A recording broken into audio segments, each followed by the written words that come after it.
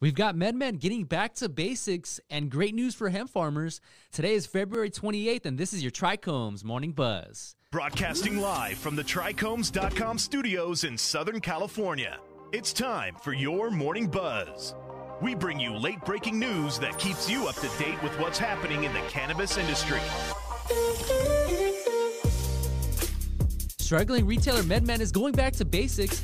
According to a report from CNN, the popular yet troubled cannabis dispensary chain wants to get out of the business of growing and producing cannabis so it can focus on its retail stores. Ryan Lissack, Medmen's newly appointed interim CEO, said during the company's second quarter earnings call on Wednesday, "While vertical integration has been a big focus for the industry, our growing belief is that cannabis is evolving like every other consumer vertical, with a fragmented value chain and specialists at each layer. In addition to outsourcing cultivation and production operations, Medmen plans to put each existing store under a microscope to ensure they will generate cash. If that's not the case, then stores might be temporarily or permanently shut down. We cannot continue to invest in assets that are not producing near-term cash returns," said Zishan Haider, Medmen's chief financial officer. Next, the USDA no longer requires the DEA requirement for hemp testing.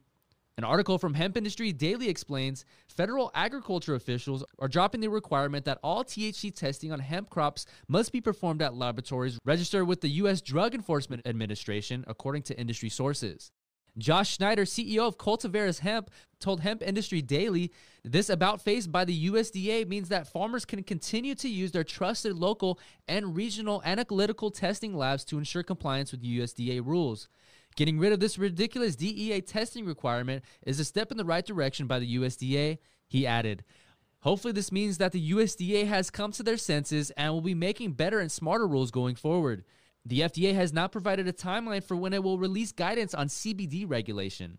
Finally, manufacturers are starting to use hemp to create renewable cannabis packaging. An article from MaryJane.com says hemp-based plastics are being used in 3D printing or injection molding processes to create toothbrushes, sustainable cannabis packaging, and more. Several new companies are turning to hemp to create renewable bioplastics that can serve as an alternative to traditional oil-based plastics. As the amount of plastic waste in the oceans and landfills reach epic proportions, researchers are working to create plastic alternatives from renewable sources like straw, wood, food waste, or hemp. Denver-based Santa Packaging is one company that is using both hemp-derived plastic as well as recycled ocean plastic to create sustainable packaging for the cannabis industry.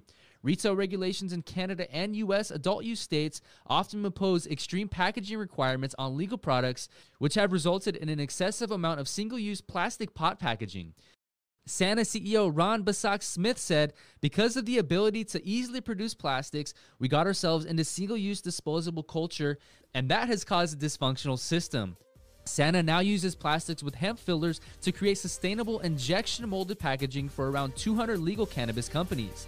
And that was today's Buzz. Sound off on these stories and more with the cannabis community at trichomes.com/morningbuzz. And be sure to follow us on all social media platforms at trichomes.com. My name is David Fortin. Have a good one.